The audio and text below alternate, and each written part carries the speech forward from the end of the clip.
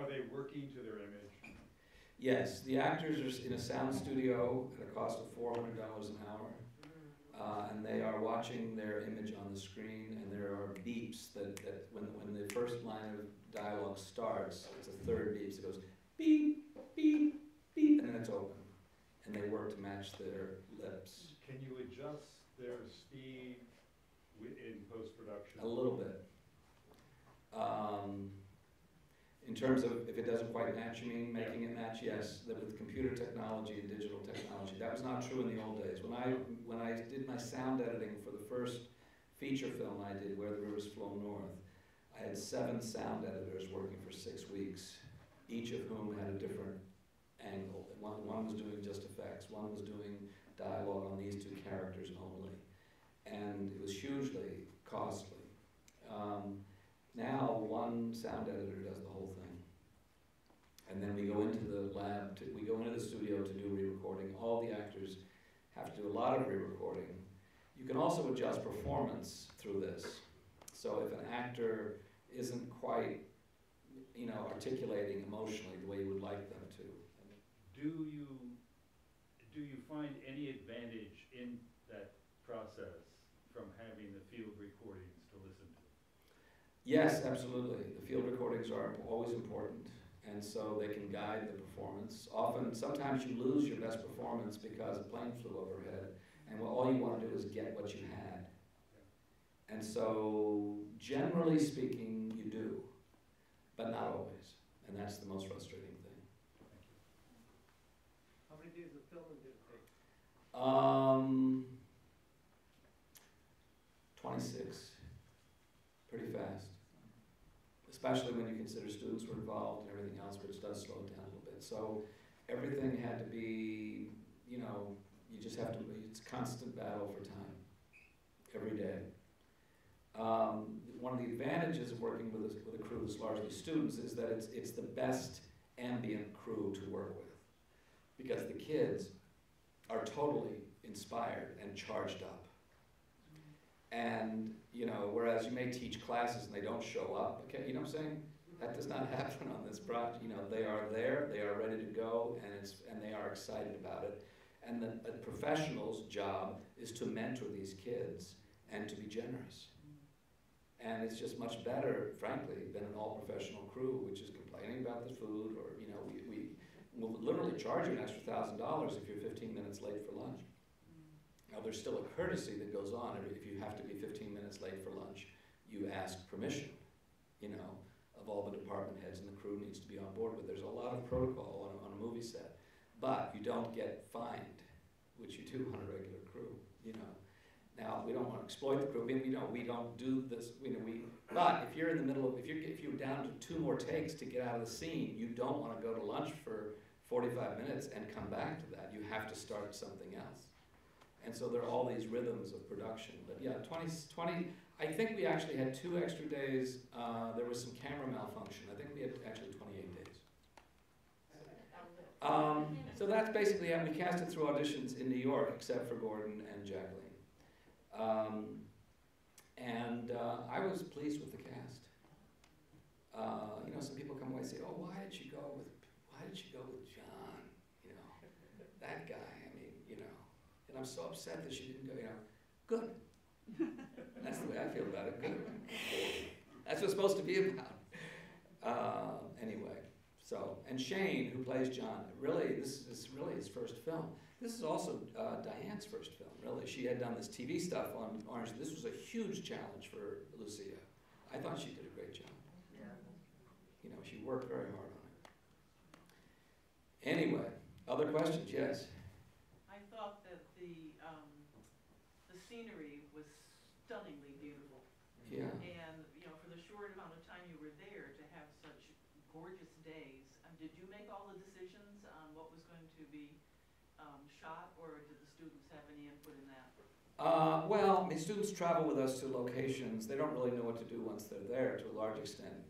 And these were locations, the Cascade, the pond where they have the picnic, required bivouacking on all-wheel vehicles as close as you could get, and then another half hour of walking through sand with tides moving in that particular area very quickly.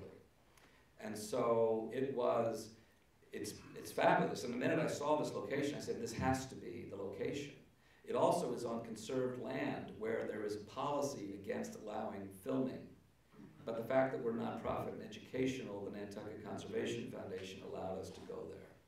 So all of this was negotiated, but I just knew that spot was just unbelievable. And so, no, I mean, generally speaking, the crew goes and visits sets, and students were along with that. And we, ultimately I do make those decisions, and we talk about it, and we have discussion, and can have debate and all the rest, but ultimately, it is my decision. My job as the sort of director and producer of the project is to bring the students as far forward as I can, and to be open to anything they have to say at any time.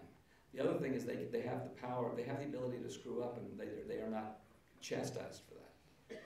They can't be. That can't be part of the game. So it's just, we expect there to be errors, and we expect there to be problems. So then the costumes weren't a bot show?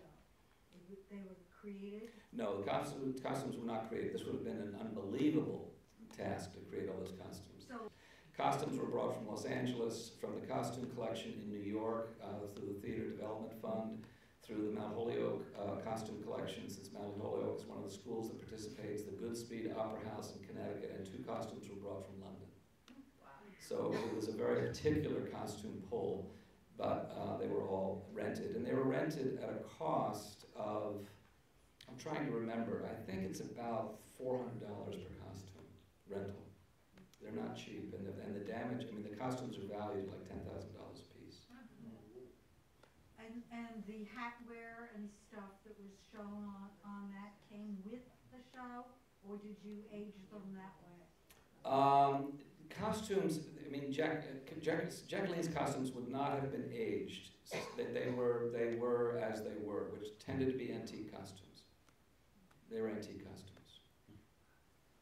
Can you speak to what was from the original book and what had to be translated Sure. to the Nantucket scene? Yeah. First of all, we worked with 19th century translations of the French, which was part of what we also set to do to try to maintain that sense of language. And the main revelation through that was that language was becoming pretty modern by this time, actually. This is not 1810. This is a significantly different period. After the Civil War, I mean, and you think of who was writing, I mean, Henrik Ibsen was writing then, and Oscar Wilde was writing. I mean, there was interesting sort of language stuff that was learned, I think, by doing it. But the book, I mean, the big things, the love interest is very slight in the book. We developed that substantially.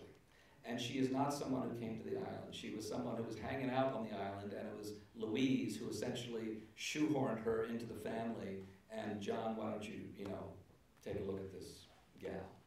I think that in the book, Peter is a bit of a misogynist. We pulled back on that. And also gave, in the book, one of Maupassant's ongoing interests is on the impact of combat on men, and using the Franco-Prussian War as the template. And but you have them as Quakers. we have them as, because we're using all New England, Nantucket, American So you gave reference them an points. entree into being more of a pacifist. That's right. That's right. Was So there that any of story. in the book? No, not at all. Peter was a war veteran, but didn't really go into it much. Some of Maupassant's other work does, but I knew this to be a theme that interested him, and it has always interested me, because I think the Civil War is largely unresolved in our culture. And so the chance to work with it a little bit, and to develop a story that had a bit of an unusual Confederate character and a bit of an unusual Union character sort of interested me. I hope it works, but certainly the pacifist background, the story of the steamer coming in that everybody showed up, and it was a holiday until they see the flag at half-mast and 6 caskets on the deck. That's an actual story of Nantucket, and it's what motivated Peter to go. And the story of pacifists, a lot of research was done into the role of medics, and whether medics were known to have treated enemy soldiers at all. And not much is told, but there is evidence of it. You also have Walt Whitman, who was a medic, who treated Confederate soldiers also, although he clearly was aligned with the So that was sort of interesting, to try to work with that idea, and the idea that he wouldn't be public about that. But that when you're out there on the field and people are dying and it's 24 hours since the battle was fought, it's just, what do? You just go out to the screens. And we had some additional references. Some soldiers would go to the edge of the battle and sing songs out to the wounded soldiers just to respond to the wails and moans that they were hearing. So all of this was part of the research we did. So all of that is particular to the story. However, the relationships, the father, that dialogue, a lot of it is straight from the novel. So I think that in the novel, I would argue that Charles, whose name in the novel is Jeremiah, just seemed to me a little bit off. Charles is a little bit more of a goofball and a little more clueless in the novel. However, the question is, does he know about the adultery? Who thinks he knows? Okay, who thinks he doesn't know? Yeah, I think, I wanted to keep it so it could go either way. But in either case, I wanted Charles to be, there's a level at which he is awkward. There's a level at which he is not really totally suited for this woman. But that it's okay. And so that's sort of what I was working for there. In the novel, Charles is a jeweler, and Louise simply tends to the shop and falls into this adultery through that. In some ways, to me, the Nantucket story, which is that he was a whaler, where he would leave for 3 and 4 years at a time and come back. It was not uncommon for whalers on Nantucket to come back and see 2 kids sitting there. And there was a social practice on Nantucket which was to not stigmatize these kids. It was accepted. Now, there were emotional complications, I have no doubt. But these women, they make a big deal of the fact that they've been excavating some homes lately and they find sexual devices in the walls of these ancient homes, that women apparently use, but that's a whole other story. So anyway, so so the idea of him being a whaler, the idea of the guy being a whale oil broker who would have been the guy financing the family's 3-year period while he was gone, it all sort of actually fit pretty well as far as I was concerned. And makes, in some ways, the adultery less overtly transgressive, and even to the point where Charles, whether he liked it or not, would have to accept it. And of course he says, after 11 years, I was done with this. And there were those guys. This was brutal. I think about the northern New England cowboys who were the loggers. And I've done movies about loggers. But the whalers? Whoa. And Nat Philbrick, who wrote, what's the story they just made a new movie, Ron Howard? Heart of the Ocean. Heart of the Sea. It's a Nantucket story, and he was helpful to us. First thing he said to me, it was 1872 Nantucket, the veterans from the war would be drug addicted, a lot of them. And so we had that sort of a little bit of subtext there, which is something Nantucket itself hasn't really addressed much, but he said his research says clearly, there was such an epidemic that half of the soldiers coming back were dependent on opium. But he wrote about these whalers, and they would stop in the Galapagos Islands on their way to the Pacific, and they would stockpile like 100 Galapagos turtles on the boat so that when they ran out of water, they could drink the blood of the turtles. And it's like, don't tell me anymore. Anyway, so that was interesting. And so the idea that Charles made some money, but he said, that's it, and decided to just throw it in and not continue making that kind of money. And anyway, so there were certainly changes. Those are some of the major changes. So Lucia was basically our creation almost entirely. And but we found that oral history of that woman, and that interested us. I think the process whereby you create your art using students at a college and all of these resources is absolutely fascinating, the quality you're able to generate. But I have some interest in the long-term life and longevity of your films. Northern Borders came out at the same time Nebraska did. We saw you here a couple years ago. We saw Nebraska later. same character, Bruce Dern played the same person. I thought your movie was better. Their movie got nominated for Academy Awards and probably made a lot of money. What happens to Northern Borders over the last 2 years? Is it available? Did somebody buy Yeah, it? I've got some DVDs right here. Okay. If I sign my name, right? $20. It's No, awesome. no, that's a $20 item. Some of them I gotta differentiate. I can't even quite figure it out. But you know, anyway, Northern Borders and Peter and John and Where the Rivers Flow North and Disappearances are here for $20 a piece. I have Stranger in the Kingdom and Windy Acres and playbills that are free for anybody that signs over their line.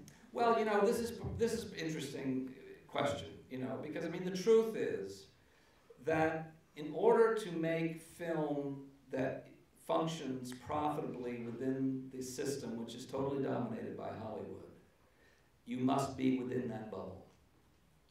And even then, frankly, I mean, as Martin Sheen once said to me, the only thing creative left in Hollywood is the accounting. Northern Borders has gone into release. It's on Netflix. It's lining up to go to Showtime. I mean, it's done about $600,000 worth of business for the distributor, and we have not received one nickel. Okay, that's the bottom line on Northern Borders right now. Which is why I spent 2 years touring the picture in New England, and I'm in no hurry to give it over. Okay, so Showtime will pay for a 3-year license. They'll pay $10,000 for Northern Borders. If I were Canadian, the film by law would have to get a minimum of $800,000 for television. So it's a buyer's market that completely exploits independence. And how could I get over that? I don't know. I mean, Bruce Dern, frankly, would be the first person to say that frankly, the character in Northern Borders interested him more than the character in Nebraska. And that the work he did with us is what got him prepared to audition and play that part. As he said to me at one point, all Nebraska is Kittredge without his hearing aids. Anyway, I think Nebraska, I think is an interesting film. I give them total credit. But yes, Alexander Payne is an established director, being produced by a studio. I think it was Paramount Pictures. It was Paramount Pictures that produced the picture. And to his credit, the studio did not want Bruce, and they also did not want black and white for Nebraska. And Alexander held out for it, and they said, well, we'll give you a budget of $24 million if you, make it with Robert Duvall in color. And he said no, and they said, fine, we'll give you $13 million. We made Northern Borders for $480,000. So my whole thing is that, is there a model for making movies in New England? And I think that I've come as close to the model working as you can get it, which is this film was made for $750,000. The reason that Northern Borders was made for less is because we shot the whole thing within 1 mile of Marlboro College, and the college fed us and housed us and did everything, and they're not doing that anymore, so we have to pay for that stuff.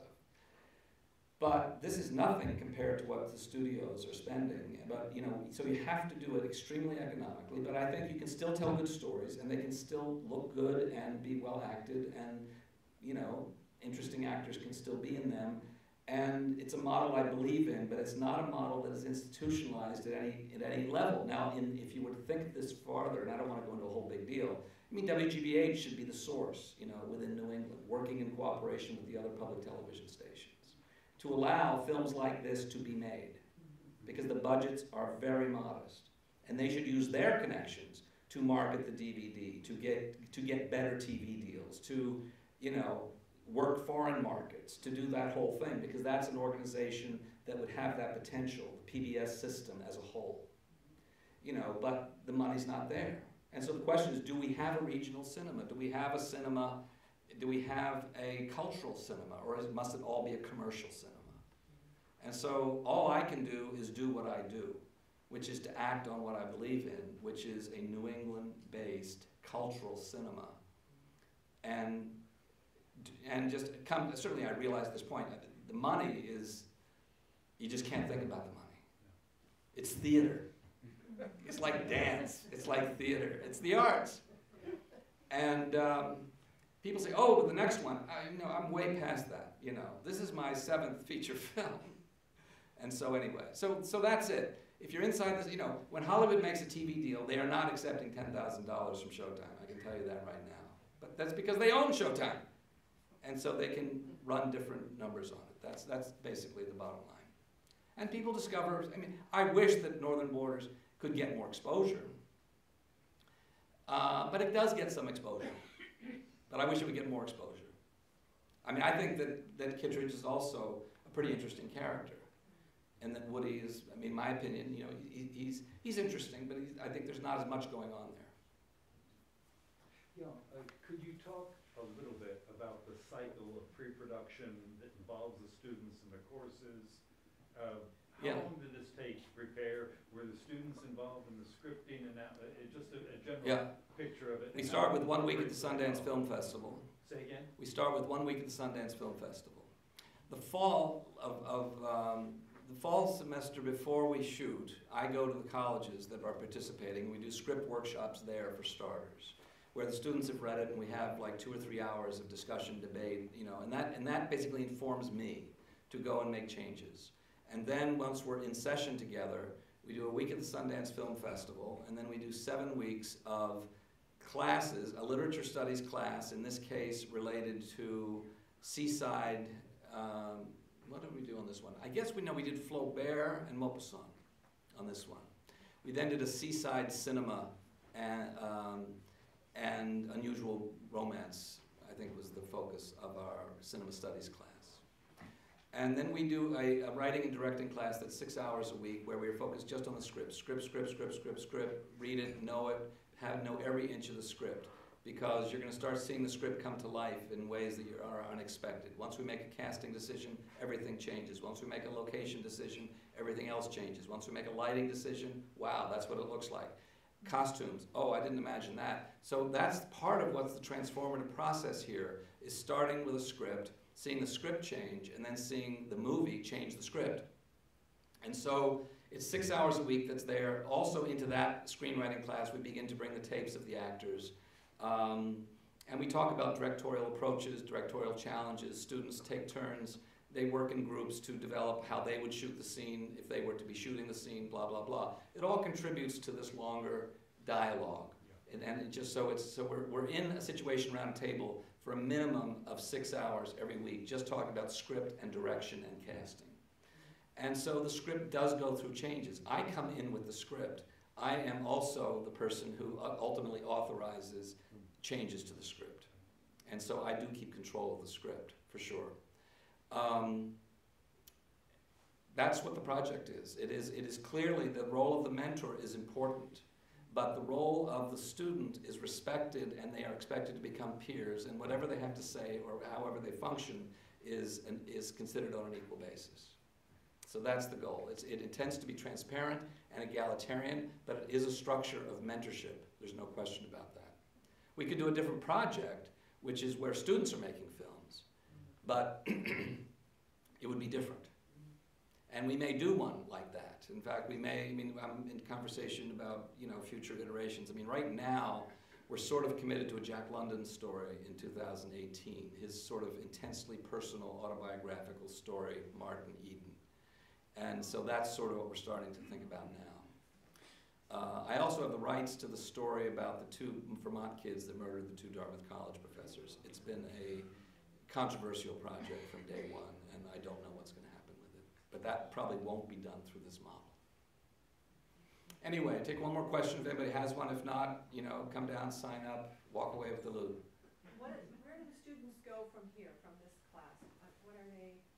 Well, they go back to their colleges, usually for a senior year. The colleges find them taking leadership roles and collaborating much better and really having some inspiration to sort of step it up about 2 notches. And that's good as far as we're concerned. They also, if they want to work, they make contacts during this project, which is sort of the way you get work in the movie business, which is you have mentors, you have department heads that like you and take you along. And so basically any of them that want to work, including the summer after we shoot, get that opportunity. Our goal, however, is to say this is not a technical training program. This is a holistic filmmaking program. In fact, if you're not even a film geek, fine. If you're a literature student, you know, this is fine, also good, because the collaboration, the sort of John Dewey idea of experiential learning is applicable beyond the question of whether you want to make movies. But the fact is it has a solid liberal arts background and base. And so you're not just coming in to do technical stuff on somebody else's film. You're part of a team that we are trying to make holistic, and also going through 8 weeks of literature study, cinema study, screenplay, you know, theory, and the rest. And so, so it has an academic value, and that's important to us. But yes, students that want to be working in film, generally speaking, are working in film. I mean, and I've brought kids and students onto my projects. We've stepped up the roles they play. But the kid who made Beasts of the Southern Wild is a kid that I mentored, you know, years ago. There are 2 documentary filmmakers, Annie Stern and Ricky Stern and Annie Sundberg, who have won Emmy Awards for their documentaries. They did the Joan Rivers documentary, it was out a couple years ago, and you know, they met and started working, you know, on my project. The kid that wrote Iron Man, the first Iron Man, actually was my assistant on a film I made in 1996. So there are kids that go and they actually get into high positions in the industry. There are kids that are working in New England. Because part of what we want to also say to them is you can make movies right here in New England. And some of them, that's what they do, and that's what they want to do. So anyway, you know, and we try to be supportive of them after they go, whether it's writing a recommendation or making a connection or saying to somebody we know who's a producer, here's a good person for you to take on. I have a guy that worked on Northern Borders, actually, low-level art department, whose production designed 3 films that have played Sundance since then. That's only just 4 or 5 years, you know. So yeah, I mean, we want them to feel that ambition is not a curse, which it generally is when you're working in the arts, you know, but we want to give them a sense of possibility. Yeah. All right, well, tell your friends if you like the film to come check it out. We want to thank Barry and this theater for totally supporting my work.